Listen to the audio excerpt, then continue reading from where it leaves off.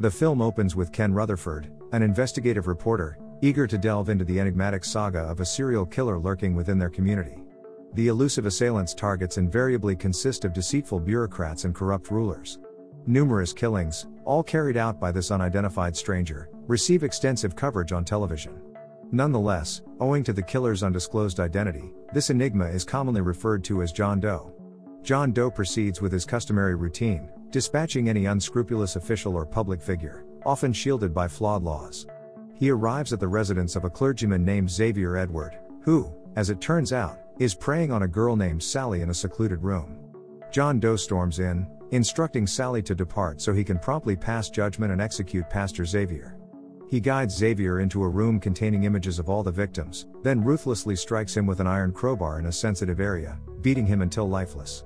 Subsequently, he gathers all evidence of Xavier's transgressions and immorality, intending to deliver it to a television network.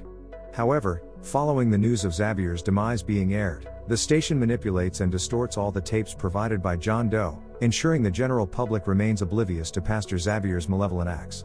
The news outlet even portrays his death as the consequence of a heinous act committed by an individual harboring religious animosity. Ken, the journalist, aware that the broadcast footage has been tampered with, resolves to visit the television station and obtain the unaltered recording of what transpired with Pastor Xavier. Regrettably, the editors reject his request and instead suggest he visit the police station in person to uncover the truth of the matter. Upon reaching the police station, he uncovers a deliberate cover-up of Pastor Xavier's crimes, fearing immediate public uproar if the truth were to emerge.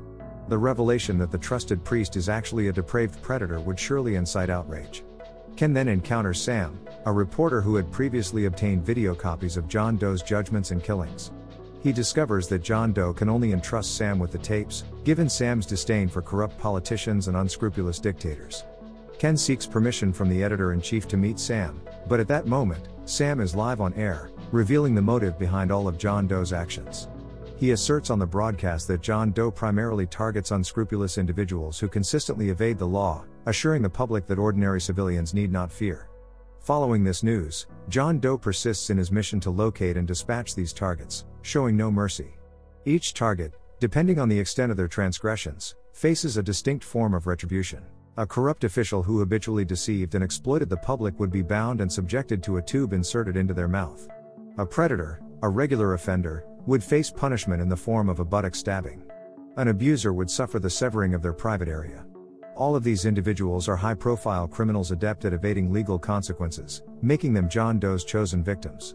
Under the cover of night, he arrives at the residence of a man who serves as a youth counselor, and who had inflicted severe harm upon two girls, necessitating their rehabilitation in a mental institution. On this mission, John Doe opts to share evidence on social media rather than through television stations. This ensures that the footage depicting the crimes of the victims won't be tampered with, allowing the public to understand John Doe's true intentions. Many people applaud his efforts in the aftermath of the tragedy, and a young man named Murray Willis confesses that he and his associates have formed a support club for John Doe. However, Murray disagrees with John Doe's vigilante acts, supporting him solely for his heroism in seeking justice for victims let down by flawed laws. A few days later, a woman named Kate Johnson visits a social service agency seeking assistance, as she has been a victim of domestic violence by her husband. She is reluctant to go to court and instead asks for financial help to buy medicine from the drugstore. She asserts her love for her husband and wishes not to be separated from him. Unfortunately, she is subjected to another brutal assault in the evening, with her husband inebriated. After beating her unconscious, he leaves the house. John Doe then intervenes, relentlessly assaulting him until he succumbs. Over the course of several months, the total count of murder cases attributed to John Doe rises to 18, with more people becoming aware of his actions. While many support him, some denounce his vigilantism, even though he claims to act in the name of justice. A video surfaces on social media showing two young boys assaulting another at a club, and a few days later, the victim of the abuse succumbs after being in a coma for several days. However, the court acquits the two young men, deeming their actions as self-defense. The culprits are revealed to be the sons of the nightclub owner where the assault took place. Their father had bribed the judges to absolve his sons of any charges. The parents of the battered victims are understandably furious and feel betrayed by the system, forced to witness their child's assailant walk free without facing consequences. In the following days, John Doe tracks down one of the young abusers and administers a lethal dose of cyanide via a patch around his neck, causing him to experience spasms and breathing difficulties. This time, John Doe's actions are highly perilous, yet both Ken and the police remain unable to identify him, as CCTV cameras couldn't capture his face. The police chief speculates that John Doe may be a former elite soldier well versed in public security. The count of murders attributed to him rises over time, as does the number of people in John Doe's support network. Murray persists in his battle against legal inadequacies and the disparities allowing criminals to evade justice. He contends that only John Doe can mete out true justice and punish wrongdoers exploiting flawed laws. Murray also gathers signatures for a petition urging the government to impose harsher penalties on heinous criminals for their immoral acts. Unfortunately, the Ministry of Law dismisses the petition, deeming any initiative not backed by a government official unworthy of serious consideration. After the rejection, some young men from a John Doe support group pledge to follow in his footsteps, passing judgments and executing offenders who evade the law. They proceed to lure a young abuser to a location where their fellow followers plan to carry out the execution. Subsequently, they begin abducting corrupt officials, subjecting them to torture at a concealed headquarters. The incident gains widespread media attention, and Murray is suspected to be the mastermind behind the John Doe support group's abductions. Nonetheless, he promptly rejects it, holding steadfastly to his opposition to vigilantism. Even Sam comes under suspicion of supporting the extremist group, as he hasn't actively covered all of their actions recently. Sam openly admits to deliberately avoiding coverage of the support group's activities, expressing his support for John Doe. He's weary of those who continue to follow corrupt authorities and fail to seek justice for the victims of crime. Shortly thereafter, John Doe takes control of a television broadcast and displays the execution of an elderly predator. This time, the target differs from the previous one, as the apprehended individual is a destitute man with no legal standing. While beating him intermittently, John Doe questions Adam, who protests that he's been mistakenly identified as a predator. When John Doe learns of this, he retrieves a wooden box containing pigtails from kids who were assaulted and killed by Adam. Despite the compelling evidence presented to Adam, he adamantly denies all charges, insisting on his innocence. John Doe patiently nods, feigning belief in Adam's explanations. Chained and desperate, Adam tries to call for help, shouting loudly for anyone nearby to come to his aid. However, John Doe solemnly informs him that no one can save him in his current predicament. Losing his composure, John Doe decides to unveil his face to Adam, allowing him to see who he truly is.